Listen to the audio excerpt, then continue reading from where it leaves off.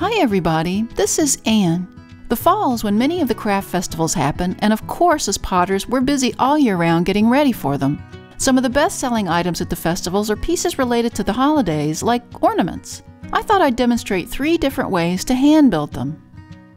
First, I designed some templates for you to cut out. There's a link to the free templates in the description section below. I usually roll out a 1/4 inch slab, but for this project I rolled a thinner 1/8 inch and ribbed it. Thinner clay needs a much gentler touch, so I'm layering a piece of plastic wrap over the slab and turning it over for an easy peel off. I had this crocheted table runner that I thought would make a fun texture. I laid the runner over the slab and rolled the texture onto it.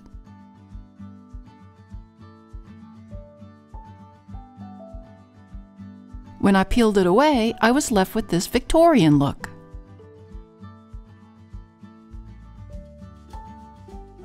I placed the template down over the slab and cut it out with an X-Acto knife. Rolling the texture over the clay thinned out the slab even more. The X-Acto knife keeps the thin clay from ripping. The great thing about using thinner slabs is that you're making ornaments which are so lightweight they can hang easily on any holiday tree or wreath.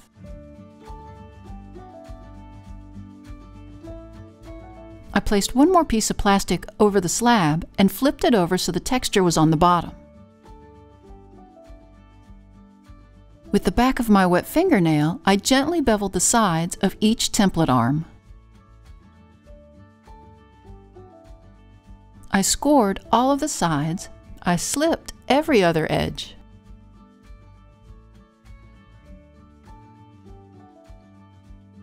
I'll do the construction inside the styrofoam half sphere. The curvature will take the pressure off the vulnerable areas and keep the clay from tearing as I lift each arm.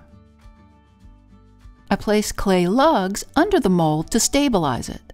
I peeled away the first 2 arms from the plastic and began attaching them together. I was very careful to minimize touching of the outer textured area while sealing the seam.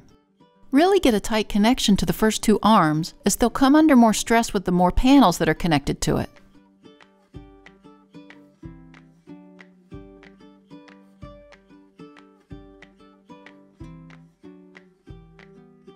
I continued connecting all the sides, making sure the points connected at the top. I was worried that at least one of the points may disconnect, so I added a little ball of clay inside the piece at the very top before connecting the last panel. I connected the seams of the last template arm, just like the others, very gently and one side at a time until I got it all sealed up.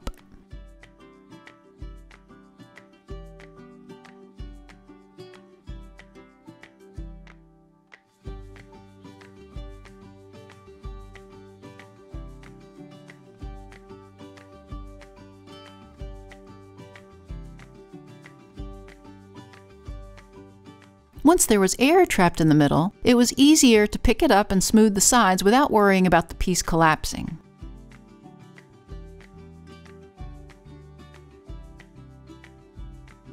When the clay stiffened up, I cut a small hole in the top.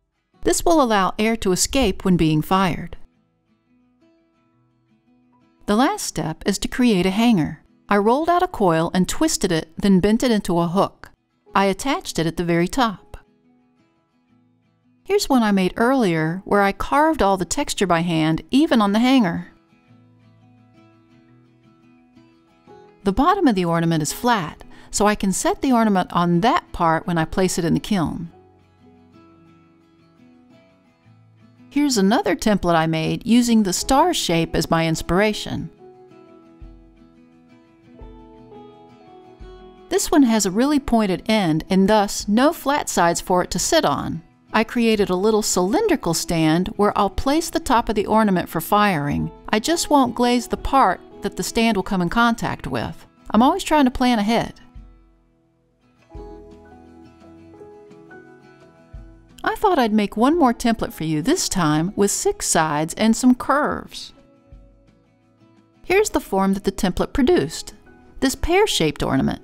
Again, I hand carved all the lines around the curves. And here they are, all fired to cone 5 with a 5-minute hold. I brushed underglaze on them, then wiped it back so some of it would stay in the crevices. I then brushed on eggshell wash for a more satin look. I think this adds to the Victorian antique kind of appearance.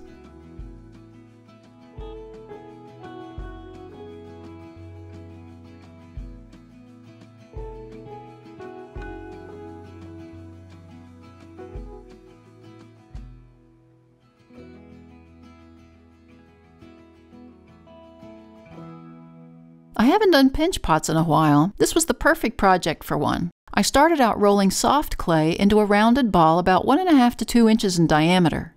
I used my wire to slice the ball in two.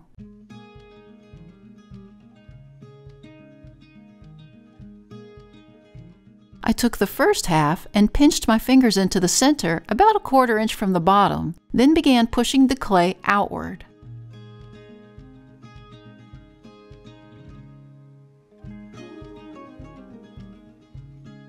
I worked from the center out to the sides, then continued pinching the clay upwards, stretching the clay until I had a shell about 1/4 inch thick all the way around.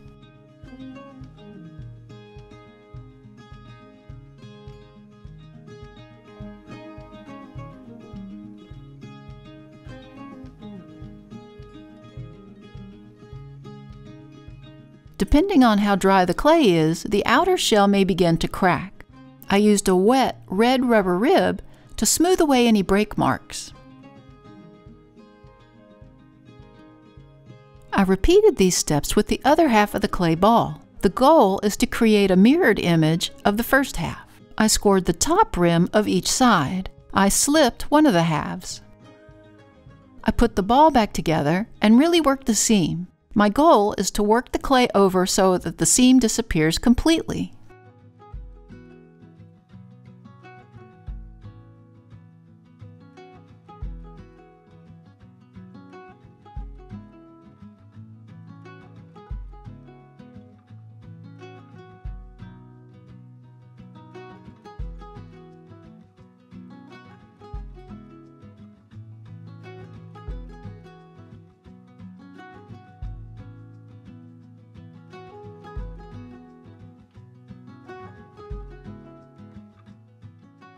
I ribbed over the seam to complete that smoothing process. Finally, I rolled the ball to round it back out. I could leave it like this, or I can reshape it into something else. To do that, I needed to poke a hole in it to release a little bit of air. I decided to create a bottom edge and flatten it out so that it was a pear shape.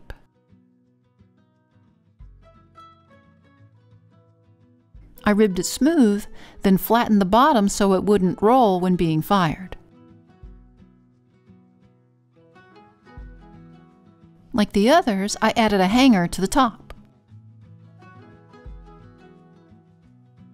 I like hand carving designs into these ornaments with simple tools I have in my studio. Here, I started with the pointed end of this piece of metal to create some rows of scaling along the bottom half. Here's another possible tool for decorating, a wooden ball on a dowel rod. I just rolled it into the wet clay to create an indentation. With the blunt end of my needle tool, I created a center. With the sharp end of a pointed stick, I created petal shapes around the center. I had these ball-ended tools that I used to create a border around the flower.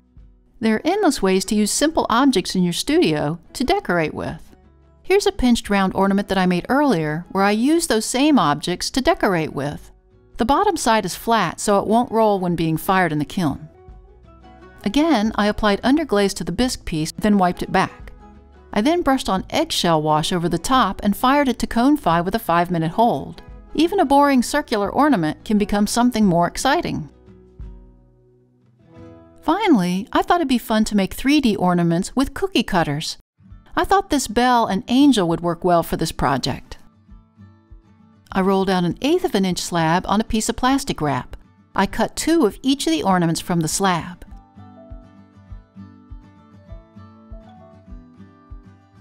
I used my wet finger to bevel the edges of one of the bells and all around both of the angels.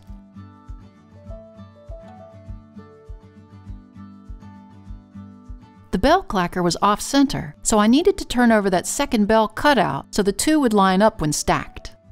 Let's construct the angel. Using my X-Acto, I cut the wings off both sides of her. I stacked each pair of the wings together with the beveled edges facing outward, then sealed the edges.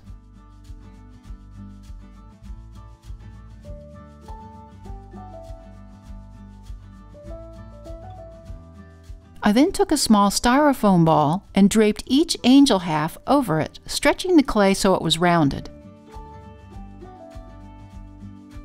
I scored both sides, slipped one side, then attached them around the edges, leaving the bottom edge opened.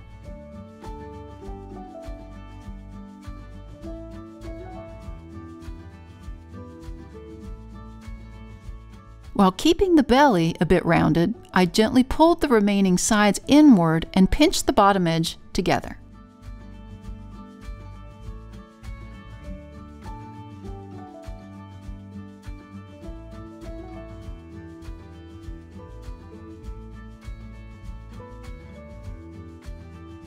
To add volume to the piece, I cut a hole in the bottom, then blew into the piece, which stretched out the clay even more.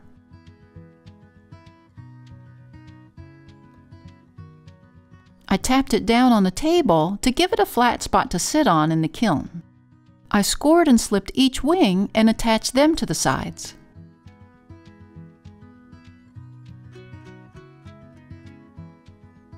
Here's one I made earlier where I attached a little heart-shaped piece of clay for the face. I also cut 2 holes in the wings to string her up later. I hand-carved her face, wings, and dress. For the bell, I repeated the stretching of the clay over the styrofoam ball. I scored and slipped the sides, then attached them.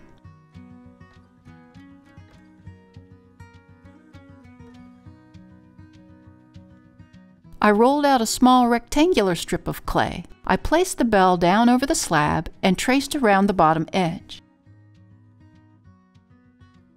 I scored inside the traced lines. I scored and slipped the bottom of the bell.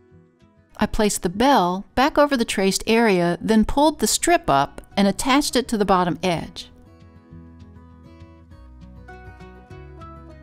I cut the clay away and removed the excess clay.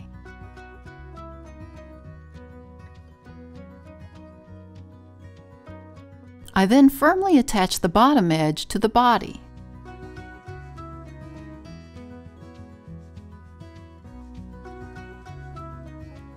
Here's one I made earlier, where again I hand-carved it and attached a hanger.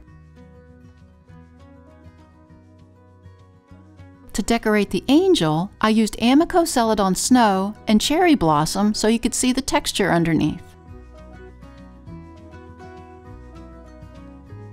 For the bell, I used Amico Celadon Snow over the smoothed areas and Amico Celadon Smoke over the carved areas. Ornaments hold such a sentimental place in many people's memories and traditions, and there are many ways to personalize these for your family, friends, and customers. Give them a try. Thanks to the newest members of our Little Street Pottery Research Facility team. If you'd like to join the team and earn a title, click on the Super Thanks button or the link to buy me a coffee. It also really helps us out if you hit that like button and subscribe to our channel. See you next time in the studio.